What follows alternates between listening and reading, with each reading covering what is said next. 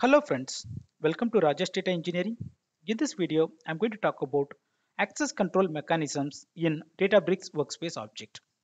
Access control is one of the very important functionality for any data projects. Let it be database or data warehousing system or coming to modern big data platforms, access control is very important concept.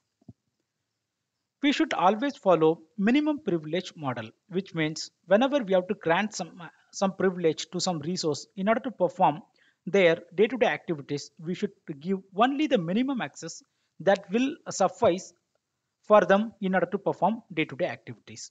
We should never go with extra privileges. Even if in certain cases we need to give extra privileges, we need to revoke as soon as the purpose is completed for that particular resource. And this access control is also one of the important topic in Databricks development. In today's video, I'm going to talk about that part. Coming to access control in Databricks, first of all, that user should be added in Azure Active Directory. Any user, we want to grant access to Databricks environment, Databricks workspace. First of all, that user should be added into Azure Active Directory. In case we don't have any user in the Azure Active Directory, then we cannot grant access to the workspace. Once we have added that user in the Azure Active Directory, the next step is within Databricks, we have to create users and groups. User is nothing but one single user for whom we want to grant access.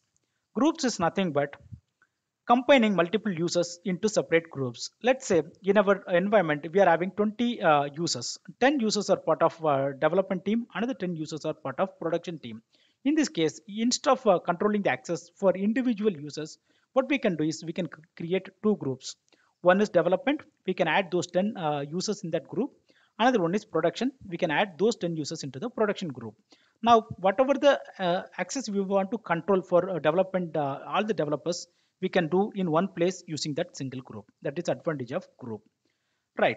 Once we have created users or groups, then we can give access to those groups or users using grant access method that I will show. Basically in Databricks, there are four different accesses. One is manage, which means that user can be able to create a new notebook or edit, run, read, delete. It's a kind of full access. That is a master one. The next level, edit, which means the user who got edit access, they can edit the notebooks, even they can run the execution and also they can read the files. Coming to run access, only they will be able to run and read the notebooks. The last one, it's only read-only access. So these are the different level of access we can provide in Databricks environment. Let's get started with the demo to understand this process. I have logged into Databricks environment. So first step is we need to create users and groups. In order to create user or groups, we have to get into admin console. In the admin console, currently I have 3 users. If in case we have to add more users, then I can click on add user. Here, let's say I'm going to give some email ID abc@gmail.com. This is the user I want to add into my workspace so that that user can access my Databricks workspace. So let me give OK. Here you can see this particular user does not belong to Azure Active Directory. This is what I mentioned in the slide. First of all, that user should be added to the Azure Active Directory. Then only we will be able to add that user to Workspace. But in order to add that user to Azure Active Directory, I have to get into Azure portal. This is my Azure portal. So in order to add the user, we have to go to Azure Active Directory.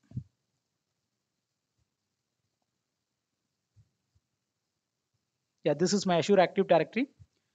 Within Azure Active Directory, I have to get into users. Within user, currently I have only 3 users, but I can add more users by clicking on this new user. In case that particular user is not part of Azure platform, that user is external, even we can call that that user using invite external user. But I'm not going to create any user now, but this is the way how we have to add that user into Azure Active Directory. Once this is done, then we can come back and we can create that user.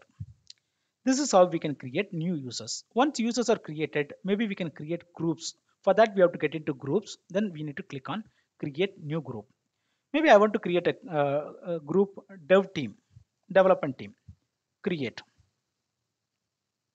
Then we can add users. For that, we have to click this one. Currently, I have only 3 users, but in the real time, you will have hundreds of users. Then you can pick those users for that particular group. I can select one user. Then I can click on confirm. Now I have created one group. This is the way how we can create different groups. Now once we have created users and groups, now it's a time to limit the access for any users. For that, let me get into my workspace. In the workspace, at the root level, we can see one folder is shared, another one is users. Coming to shared, this is the place where we can put our code that can be seen by all the developers. This place is more suitable for collaboration. So whenever we are working as a team, we can put the common files under this one so that everyone can access. But coming to users, when we have multiple developers, different folders will be created for all the developers. So they will have a lot of code.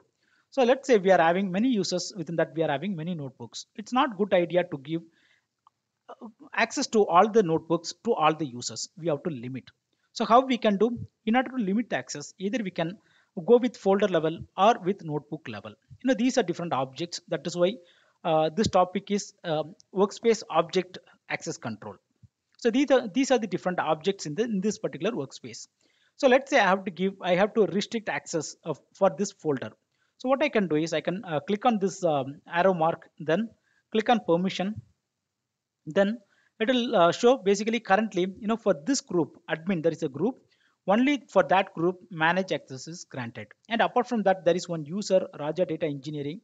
For that user also, the access is granted. So here you can notice, the symbol. Okay, this symbol is for groups. This means it's a group. One single user. This is user. So for both this group and also this user, we have given manage. Now this is the existing one.